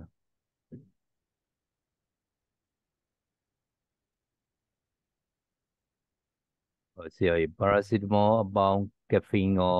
သုံးလို့အဆင်ပြေပါလားတဲ့ဆရာအဆင်ပြေပါတယ်သုံးလို့ရတယ် tablet လည်းရှိတယ်လူနာတွေလည်းသုံးပါတယ်အဓိက education လုပ်ပြီးတော့ analgesic overuse headache မဖြစ်ဖို့ပဲအခုဒီထက်မှကျွန်တော်မပြောတော့ဘူးဒါပေမဲ့ဆရာတို့စီကိုတွေ့မှာ analgesic overuse headache paracetamol ကတော့ဖြစ်ခဲတယ်ဒါပေမဲ့ in theory ကတော့6လလောက်သုံးလို့ရှိရင်6ပတ်ထိပြောတယ်ဒါပေမဲ့ကျွန်တော်ကတော့ paracetamol သုံးတဲ့သူ6လလောက်နေတိုင်းသုံးလို့ရှိရင်ကတော့တွေ့ဘူးတယ် aspirin ကလည်းခုန analgesic overuse headache ကရှားတယ် paracetamol ဒါပေမဲ့ triptan ကတော့3ပတ်လောက်မှန်မှန်လေးတရက်ကို10ရက်လောက်သုံးလိုက်အပတ်တိုင်းသုံးလိုက်လို့3ပတ်လောက်ဆိုရင်ကို triptan က analgesic overuse rebound headache ပေါ်တာဒါမှမဟုတ်ကျွန်တော်က triptan ကိုပေးရမှာတော်တော်ကြောက်တယ်အဲ့လိုဆိုရင်သေချာပြောပြီးမှပေးတာအဲ့ကျတော့ paracetamol နဲ့ဟိုသုံးလို့ရပါတယ်ဆရာတို့ဒါပေမဲ့အဲ့ဒီ paracetamol နဲ့ caffeine ကိုခဏသုံးရတယ်ဆိုလို့ရှိရင်ဒါက episodic migraine မဟုတ်တော့ဘူးလေအဲ့ဒါဆိုရင် chronic migraine ဖြစ်သွားပြီအဲ့လိုဆိုရင်ဆရာတို့ prophylactic တကူတွေက beta blocker လေးနဲ့ပဲဖြစ်ဖြစ် amitriptyline လေးနဲ့ပဲဖြစ်ဖြစ်ဆရာတို့အဆင်ပြေတဲ့ treatment လေးကိုဆရာတို့စပေါ့အဲ့ဒါဆိုရင်ဒါပေမဲ့ပြဿနာကအဲ့ဒီဆေးကချက်ချင်းရမှာမဟုတ်ဘူးတကယ်တော့စရင်တွေကဆရာရဲ့ beta blocker က 10 milligram လောက်ကဆရာတို့စပေးတာပဲ amitriptyline ဆိုရင်လည်း5 milligram 10 milligram လောက်ထိရစပေးတာပဲပေးလို့ရှိရင်စဆိုင်ပေးတာသေးလို့တော့ကျတော့ effective မဖြစ်သေးဘူးပေါ့ကျွန်တော်ကတော့ amitriptyline beta blocker ကိုဖြည်းဖြည်းလေးပဲလုပ်တယ်ဘာဖြစ်လို့လဲဆိုတော့ဒါမှကျွန်တော်ကဆေးကိုဘလို့အဖက်နဲ့အများကြီးတောက်နေရမှာဆိုလို့လူနာကိုတောင်းလို့ကောင်းကောင်းရှင်းပြတယ်ရှင်းပြရင်ကျွန်တော်ကတဖြည်းဖြည်းလေးနဲ့တုံးမှလုံးမှာနော်ဘာလို့ဆိုဆေးပြင်းကြီးတွေဘလို့အဖက်နဲ့တောက်နေရမှာဆိုလို့ပြီးတော့တဖြည်းဖြည်းလေးစပြီး10 milligram နှစ်ပတ်သုံးပတ်ကြာမယ် another 20 milligram တဖြည်းဖြည်းလေးစောင့်ပြီးတော့မှနောက်တက်တာလာလို့ရှိရင်ကြာလို့ရှိရင်ပါရာဆက်တမောတွေပါရော့သွားမှာပါလို့ပြောလို့ရတယ် triptan ကိုတော့အစတွေကပြောတယ်ခေါင်းကိုက်လို့ရှိရင်ကြိတ်ခံတလာတဲ့ကို8လုံးပြင်ပို့မတောက်နဲ့တကယ်လို့အဲ့ဒီကြားထဲမှာခေါင်းကိုက်တယ်ဆိုရင် aspirin တောက်ချင်တောက် naproxen တောက်ချင်တောက်ကျွန်တော်တခါတည်းအပြတ်မာလိုက်တယ်ပါရာဆက်တမောတောက်ချင်တောက်ဆရာရှင်းမပြောက်ဘူးရှင်းမပြောက်ရင်လည်းကျွန်တော် I can't do magic treatment ကျွန်တော်တရားလည်းမဟုတ်ဘူးအဲ့ကြတော့ကြိတ်ခံပြောတာရက်ဆက်ချင်းလို့ပြောတာမဟုတ်ဘူးဒါပေမဲ့နောင်အခုရှုပ်မှနောင်ရှင်းကျွန်တော်အပြတ်ပြောတယ်ဒါပေမဲ့ဟိုကျင်းနာတော့ပြောတာပေါ့ကျွန်တော်သဘောပေါက်တယ်နားလည်တယ်ကျွန်တော်ကောင်းကောင်းလုပ်ပေးခြင်းတယ်ကျွန်တော်အဖေမိုင်ကင်းဖြစ်တာတော့မှကျွန်တော်ပြတ်အောင်ကုလို့မရဘူးအဲ့ဒီကြတော့ဒါပေမဲ့ကျွန်တော်ရေရှည်အတွက်ခမရအခုမှအသက်30ပဲရှိသေးတယ်တော့ကြာကြောက်ကဆေးရလိမ့်မယ် emotional blackmail လုပ်ရတယ်စုပေးဒဏ်ပေးပေါ့အဲ့လိုပြောရတယ်တစ်ချိန်လေးမှာပဲပျောက်ကိုသွားမှာဆိုတတ်တာသွားမှာပေါ့နော်အဲ့ဒါကျွန်တော်ပြောရတယ်နောက်ကျ analgesic overuse headache ဆိုရင်ခုန triptan တွေတောက်ပြီးမှဆရာတို့စီကိုလာမယ်ဆိုရင်ခမရနှစ်ပတ်တိအလုံးမသွားနဲ့ကျွန်တော်ဆေးခွင့်ပေးမယ်ဆေးခွင့်ပေးပြီးလို့ရှိရင်နေ့တိုင်း aspirin ကိုတောက်ပေးမယ် aspirin ကို900 to 600တောက်မယ်ဒါမှမဟုတ်လဲ naproxen လို့ဟာမျိုးကျွန်တော် regular 9ရက်လောက်ကိုခုန Cimetidine လို့ဟာမျိုး omeprazole လို့ဟာမျိုးနဲ့ကျွန်တော်ပေးတယ်နောက်အဲ့လိုလူမျိုးတွေကဗတ် agitated ဖြစ်တယ်အဲ့လိုဆိုလို့ရှိရင်လည်းကျွန်တော်က chlorpromazine လို့ promethazine လို့ဟာမျိုး5 mg TDS 10 mg TDS ပေါ့အဲ့လိုမျိုးလေးထည့်ပေးလိုက်တယ်ညအိပ်ပျော်မှမဟုတ်ဆိုရတယ်ဒါစီပင်2 mg 9ရက်ဒါပေမဲ့9ရက်တဲ့တော့ကျွန်တော်ပို့မပေးဘူးဆွဲသွားမှာဆိုဒါစီပင်ကဆွဲတာပဲအဲ့လိုပြီးလို့ရှိရင်ခမရတက်သွားမှတစ်ချိန်တည်းမှာပဲအားနေတာကကျွန်တော် drip သွင်းပေးမယ် drama ပေးမယ် acetaminophen ကို IV ထိုးပေးမယ်နောက်တစ်ချိန်တည်းမှာပဲကျွန်တော် amitriptyline တို့ပါတစ်ခါတည်း on ထားလိုက်တယ်ဆိုလို့ရှိရင်လူနာကသေချာရသူ့ကို queue site မှာတင်လို့ရှိရင်ကိုယ်ယုံကြည်လို့ရှိရင်လူနာအတော်များများလိုက်နာပါတယ်အဲ့ဒါတော့Kodaki method လို့ခေါ်တာပေါ့ဘိန်းဖြတ်တယ်လို့ကျွန်တော်အဲ့လိုဖြတ်တာပဲနော်နောက်တစ်ခုကကျတော့တချို့ဖွင့်တယ်ဟိုမျိုးခိုင်ဖတ်ပြမှာသိမယ်ထင်တယ်ဆိုကျွန်တော်ကဗမာ font ကကောင်းကောင်းဖတ်လို့မရဘူးနောက်တစ်ခုကကျတော့ could you revise how to differentiate TIA and migraine ဟုတ်ဆရာတို့ကစီမယ်ပထမဦးဆုံးလာ TIA နဲ့ migraine ဆိုလို့ရှိရင်ကတော့ဆရာပြမေးခြင်းတဲ့ဟာတော့ migraine with the aura ပေါ့နော်ရိုးရိုး migraine ဆိုရင်ကတော့ဒါရှင်းတယ်ဒါမှခွဲစရာမလိုဘူးဒါပေမဲ့ migraine with aura အထူးသဖြင့် dysphagia စကားပြောမထွက်ဘူးနားမလည်ဘူးဒါမှမဟုတ် dysarthritis လို့ဟာမျိုးဖြစ်မယ် brainstem diplopia တွေဖြစ်လာမယ်နောက်ပြီးကျတော့တစ်ဖက်မှာနတ်ဖြစ်တယ်ဆိုအရင်တော့ကဖြစ်ဘူးတယ်ဆိုလို့ရှိရင်ကတော့အလွယ်ဆုံးကတော့ဆရာကလူနာအရင်တော့ကဒီလိုဖြစ်ဖူးလားဆိုရင်အရင်တော့ကလည်းဒီလိုဖြစ်ဖူးတယ်တနာရီတွင်းပျောက်သွားတယ်ဆိုရင်ကတော့ TIA ဖြစ်ဖို့ရများပါတယ်ဒါတစ်အချက်ပေါ့နော်နောက်ဒုတိယအချက်ကကျွန်တော်ခုနပြောတဲ့ onset ပေါ့ခုန migraine TIA တို့ visual loss ဆိုတာတဖြည်းဖြည်းလေး9မိနစ်10မိနစ်အတွင်းမှာဖြစ်တာ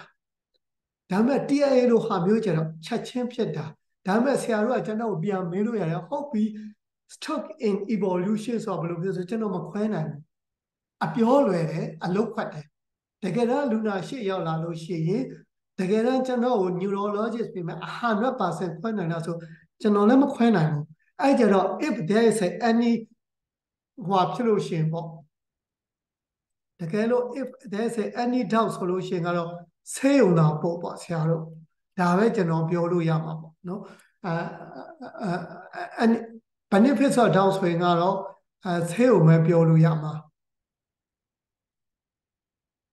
ဆေးရုံပဲကျွန်တော်လွှဲရမှာနောက်တစ်ခုကကျတော့ in theory ပြောပေါ့ TIA က negative symptoms ဖြစ်တာများတယ် migraine က positive symptoms ဖြစ်တာများတယ်နော်ခုန migraine visual aura ဆိုလို့ရှိရင်ခုနဖြတ်ခနဲ့ဖြတ်တဲ့လျက်စီးလဲတလို့ဖြစ်တယ် zigzag တွေဖြစ်တယ် Picasso ပကြီးကားကြီးလိုဖြစ်တယ်နောက်ပြီး visual field ကလည်းတိတိကျကျမဟုတ်ဘူးခုန TI လိုဟာမျိုးကြမို့Emmanuel's focus လုံးဝကို visual field တချမ်းတော့ဘာလို့လုံးဝကိုမဲသွားတာ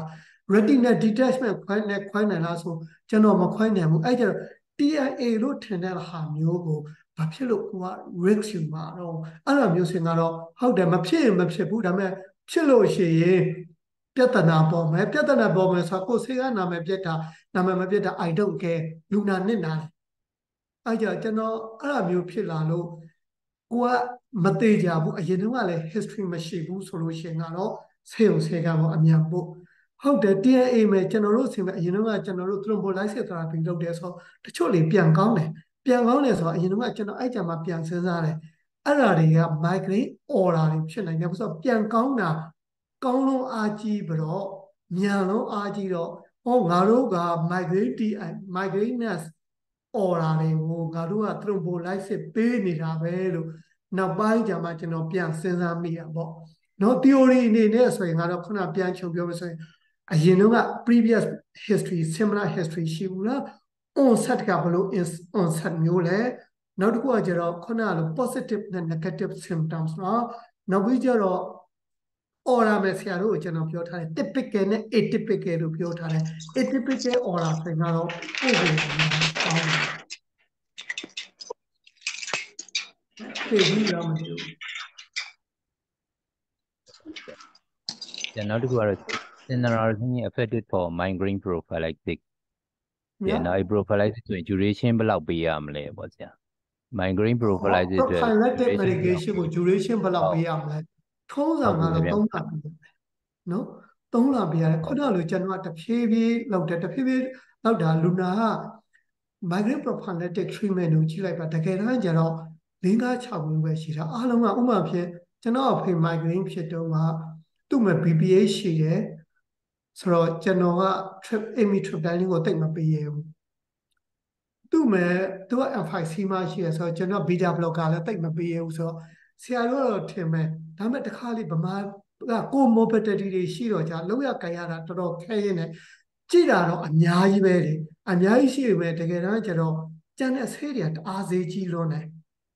ကန်ဒါဆာတန်တို့ဘာလို့သုံးလို့ရတယ်ဈေးကြီးတယ်နော် blood pressure လောက်ရတာတော့ဘာလို့ကျတော့ခေါင်းစားတယ်အဲ့ဒီကျတော့ကျွန်တော်ကပြီးတော့ D migraine ဆိုတာကတစ်သက်လုံးပြောင်းမဲ့ယောဂမဟုတ်ဘူးတစ်သက်လုံးပြောင်းမဲ့ယောဂမဟုတ်ပေမဲ့အသက်50ကျော်သွားရင်ကတော့တက်တာများတယ် menopause ဖြစ်ပြီးလို့ရှိရင်85% ကကောင်းလာတတ်တယ်တက်တာသွားတယ်ပေါ့နော်ဒါပေမဲ့10% က the same 5% ကပိုဆိုးလာတတ်တယ်ဆိုတော့ဆိုလိုချင်တာ this is a chronic condition အဲ့ကြ chronic condition တယောက်ကိုကျွန်တော်ဆေးစပြီးနေဆိုရင်ဒါမှမဟုတ်ကျွန်တော်ဖြည်းဖြည်းလေးပဲတိုးပါလို့ပြောတာမလို့အဖက်နဲ့အများကြီးတောက်နေရမှာဆိုလို့အဲ့ကြဖြည်းဖြည်းလေးသူပြီးလို့ရှိရင်ဒါမှမဟုတ် headache ဓာတ်မျိုးထားပါလို့ပြောတယ် headache ဓာတ်တွေကအရင်ကတပတ်တစ်လမဲ့15ရက်လောက်ခေါင်းကိုက်တဲ့သူကတစ်လမဲ့9ရက်လောက်ပဲခေါင်းကိုက်တဲ့သူဆိုရင် treatment က effective ဖြစ်ပါတယ်အဲ့လိုဆိုရင်ကျွန်တော်က3လလောက်ထိထားတယ်တကယ်တော့じゃအဲ့လို effective ဖြစ်တယ်မဖြစ်တယ်ဆိုတော့လည်း2လလောက်မှသိတာဘာလို့ဆိုတော့စဆိုင်ကဆရာတို့က10 mg နဲ့စခဲ့တာတကယ်တော့ကျတော့အနောက်နိုင်ငံကလူတွေကတော့ကြီးတာပေါ့လေကျွန်တော်အတွေ့အကြုံကတော့25-40လောက်ပဲ effective ဖြစ်တာများတယ်တကယ်တော့ကျတော့60တဲ့ကျော်လို့ရှိရင်ကတော့ amitriptyline က effective မဖြစ်ဖို့ရများတယ် beta blocker လည်းအဲ့လိုပဲ80တဲ့ကျော်လို့ရှိရင် effective မဖြစ်ဖို့ရများတယ်အဲ့ကျတော့ကိုကသိတယ် blood pressure treatment လုပ်တယ်လို့ပေါ့ဆရာတို့ mono medication တစ်ခုနဲ့စလာတဲ့အဆင်မပြေဘူးဆိုရင်ဒီကောက်ခေါင်းမာနေပြီဆိုတာသိတာပဲနော်အဲ့ကျတော့earpiece လောက်ပါလားခင်ဗျာဟောအဲ့ကျတော့အဲ့လိုဖြစ်လာတဲ့အခါမှာဆို2လလောက်ထားလိုက်တယ်2လလောက်ထားပြီးလို့ရှင်ပြန် review လုပ်တယ်နော်အဲ့ဒီကျွန်တော်ဒါမှမဟုတ် algorithm လေးထဲမှာကျွန်တော်ရေးထားပါတယ်အချိန်မရှိလို့ကျွန်တော်အဲ့ဒါလေးကိုအသေးစိတ်ရှင်းမပြလိုက်ရအောင်နော် chronic migraine treatment နဲ့အဲ့မှာ3လလောက်နေလို့ရှိရင်လူနာကိုပြောတယ်ဟုတ်ပြီဆေးလျှော့ခြင်းလားဆေးလျှော့ခြင်းလို့ရှိရင်လျှော့ပေးမယ်လျှော့လို့ရှိရင်လည်းကျွန်တော်တဖြည်းဖြည်းလေးပဲပြန်လျှော့တယ် ဆေးလျှော့ခြင်းခင်ဗျာတခုတော့ကျွန်တော်ကြိုပြောထားမယ်နော်ပြန်လာနိုင်တယ်ပြန်လာရင်တော့ပြန်တော့ပါလိမ့်မယ်နောက်လူနာကိုရှင်းပြတယ်ဆရာရဲ့တစ်သက်လုံးဆေးတောက်နေရမှာလားဘယ်သူမှတော့တစ်သက်လုံးကိုဆေးမတောက်ချင်ဘူးဒါပေမဲ့ခင်ဗျာနေတိုင်း aspirin တောက်နေအသက်50ကျော် aspirin တောက်နေလို့ရှိရင် bleeding peptic ulcer hematemesis mellitus ဖြစ်မှာပေါ့55ဆိုလို့ရှိရင် risk ကများတာဟုတ်တယ်ဒါပေမဲ့ဒီဆေးတွေကကျန်တဲ့ဆေးတွေနဲ့စာလို့ရှိရင် side effect က relatively နည်းလို့ကျွန်တော်တောက်ခိုင်းရတာလူနာကိုရှင်းပြလိုက်တယ်ဒီတိုင်း ibuprofen naproxen aspirin တွေတောက်လို့ရှိရင်တစ်ချိန်ကျရင်အချိန်ကြီးကြောက်ကဆေးရတဲ့အစာအိမ်သွေးကြောပေါက်တတ်တယ်ဒီဆေးတွေက side effect မရှိဘူးလားဆိုတော့မရှိဘူးရှိတယ်ဒါပေမဲ့အဲ့လောက်အာနေမသေးလို့ lesser dose ကိုရွေးလိုက်တာပါလူနာကိုတစ်ခါတည်းရှင်းပြလိုက်တယ်အဲ့ကြောင့်3လလောက်နေရင်ကတော့လူနာကရှော့ခြင်းနဲ့ဆိုပြန်ရှော့ပေးလိုက်တယ်လူနာတော်ပြီဆရာရဲ့မရှော့ဘူး6လလောက်ထိတောက်ချင်မယ်ကျွန်တော် side effect လည်းဘာမှမရှိဘူးဆေးရလည်း amitriptyline beta blocker ဈေးချိုလိုက်တာဆိုရင်လည်းအတော့ side effect လည်းမရှိဘူးဆိုရင်လည်းကျွန်တော်တစ်နှစ်တော့တောက်2နှစ်တောက်ကျွန်တော်မလျှော့တော့ဘူးပေါ့ကြပါဗျာကျွန်တော် prophylaxis မှာ cinnarizine ရောသုံးလို့ရပါလားသုံးတယ်ဒါပေမဲ့ benefit က तू က evidence နည်းတယ်နော်ဒါကြောင့်မို့လို့ကျွန်တော်ဟိုစရာလေးကိုပေးတာ strongly recommend effective အချိန်ကတနာရီတည်းရှိတာမို့လို့ဒါမို့လို့ကျွန်တော် slide ကို100လောက်လိုက်တာအဲ့ဒီထဲမှာဘယ်ဆေးက effective ဖြစ်မယ်ဘယ်ဆေးက recommend လုပ်တယ်ဆိုတဲ့အထဲမှာပါလိမ့်မယ် prophylactic လုပ်ချင်လို့ရှိရင်အဲ့ဒီကျွန်တော်ပေးထားတဲ့ slide 100တွေကအဲ့ထဲမှာ prophylactic medication တွေက recommend လုပ်တဲ့ဆေးတွေကိုပဲယူရပါ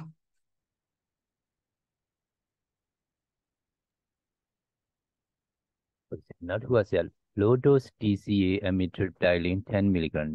can be given for years to prevent migraine and what investigation should be follow up regularly thanks amitriptyline ကတော့ကျန်တဲ့ဟာတော့ကျွန်တော်တိတိကျကျမသိဘူးဒါပေမဲ့ထုံးတာတိုင်းသူကဘာဖြစ်လဲဆိုတော့အဓိကတော့ကျွန်တော်ကြောက်တာတော့ glaucoma နဲ့ဟိုပါပဲ glaucoma ပဲ urinary retention ပဲကျန်တဲ့ဟာတော့ဘာမှကျွန်တော်အကြီးအကျယ်ဟိုမလုပ်ပါဘူး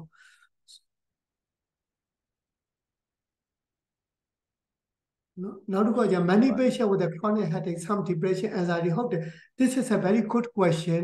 ကိုတန်းစောဦးမေးထားတာဟုတ်တယ်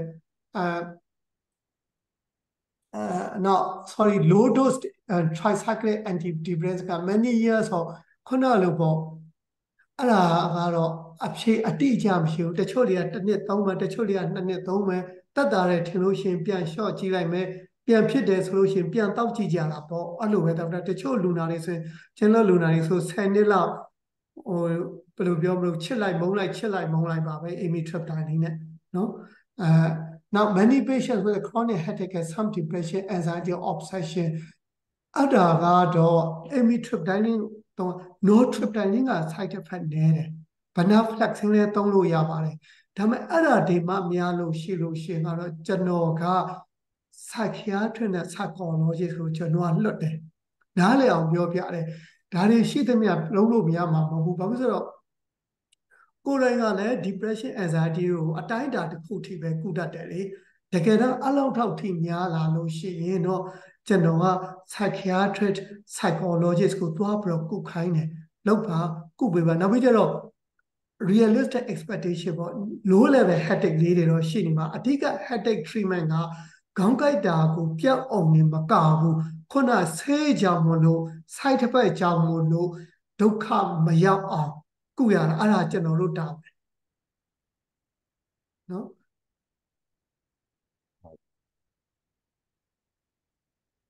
Now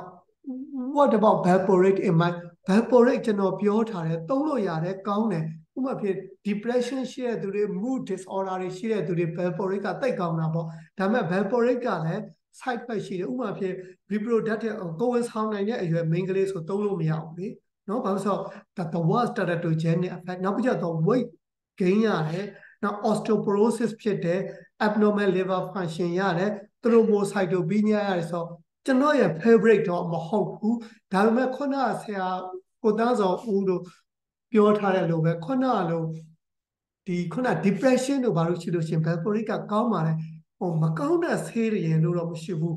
သုံးတတ်တဲ့အပေါ်မှာမူတည်တာဒါမှမဟုတ်ခုနကျွန်တော် final slide လေးမယ်ဘယ်ဆေးမျိုးလေးကိုသုံးမယ်ဆိုတာမျိုး clinical pulse ဆိုတဲ့ slide လေးကျွန်တော်ထည့်ပေးထားတယ်အဲ့ဒါလေးကတော့ idea when and how I am going to choose ပေါ့နော်အဲ့ဒါလေးကိုကျွန်တော်ပြောပြထားတာvertigo with a migraine ဆိုတော့vertigo က migraine ကြောင့်မို့လို့လေဖြစ်နိုင်တယ်နောက်ပြီးကျတော့ benign position နဲ့ vertigo ကြောင့်လည်းဖြစ်နိုင်တယ်အဓိကကြောင့်ဘာကြောင့်မို့လို့လဲဖြစ်တာလဲဆိုတာဆရာတို့သိရမယ် Meniere disease လို့ဟာမျိုး NSAID ပေးလို့ရှိရင်ကတော့ပျောက်မှာမဟုတ်ဘူးလေ Meniere disease လို့ဟာမျိုး prochlorperazine ပေးလို့ရှိရင်လည်းဒီလောက်ကြီးပျောက်မှာမဟုတ်ဘူးအဲ့ဒီကျတော့ဘာကြောင့်မို့လို့ vertigo ဖြစ်တာလဲဆိုတာသိရမယ်နောက် vertigo with a migraine ဆိုလို့ရှိရင်ကတော့သူက headache တွေပါမှာပဲ vertigo တွေပါမှာမဟုတ်ဘူးအဲ့ကြတော့ကျွန်တော်ကတော့ NSAID လည်းပေးမယ် sumatriptan လည်းပေးမယ် prochlorperazine လည်းပေးမယ်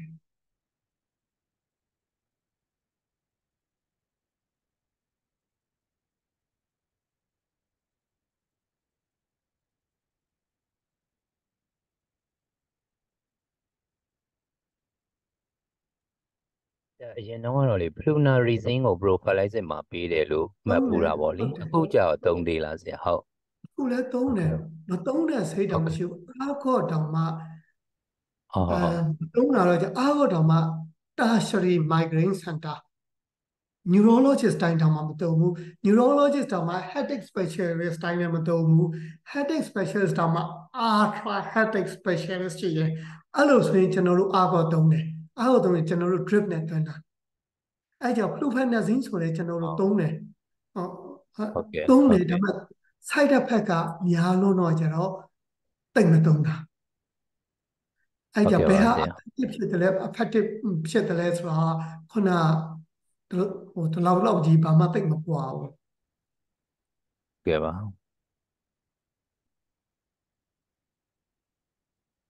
ဆရာမတို့မေးစရာလေးရှိရင်မေးပေးပါရမြစ်တဲ့အခါမှာလေ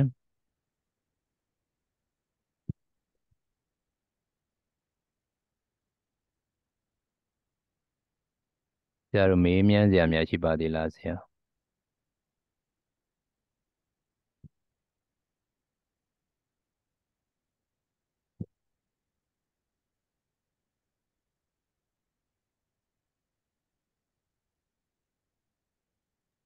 ဟိုလေ